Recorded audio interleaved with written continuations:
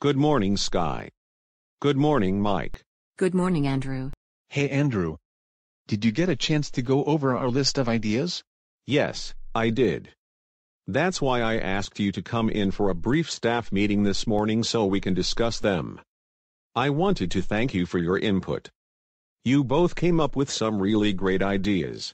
Thank you for including us in the decision-making process. We love working here and want to see the movement succeed. I'm very glad to hear that.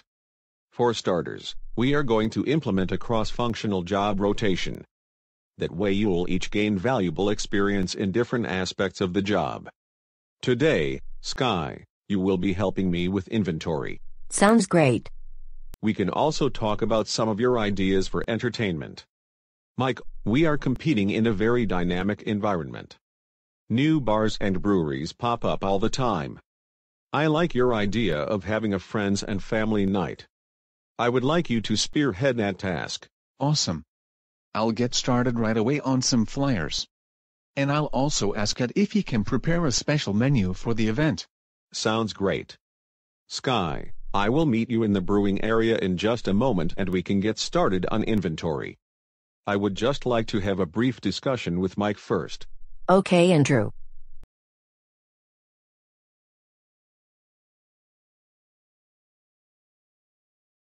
Mike, I need to reiterate the importance of not giving away free beer anymore. This cannot happen again. There are better ways of creating a competitive advantage than attracting customers by pouring away our profits. You're right. I should have known better. I definitely won't make that mistake again. Thank you. Now why don't you go get started on those flyers? I'd like to schedule the event for next Friday. Let's get the word out there ASAP. You got it, boss. Sorry to keep you waiting, Sky. I've created a spreadsheet in Excel to help keep track of inventory. Each batch of beer we make can fill 5 kegs. And each keg holds about 125 beers, I think. Very good, Sky. Once the kegs are filled, we will enter them into our spreadsheet. But how do you keep track of inventory once the keg has been tapped? Excellent question. Every time we ring up a beer on our point-of-sale system, the software tracks what type of beer we sold. At the end of the night, I can see how many beers were sold from each keg and deduct that from the starting amount. Wow, I never knew keeping track of inventory could be so involved. This system should help us track which beers generate the most profit. Now let's go count the kegs. We'll need to start setting up for the lunch crowd soon.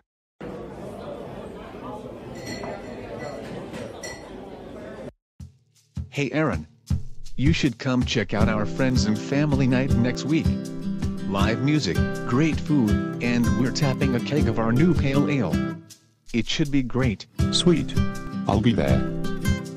Thank you all for coming out to the movement tonight. I hope you're having a great time.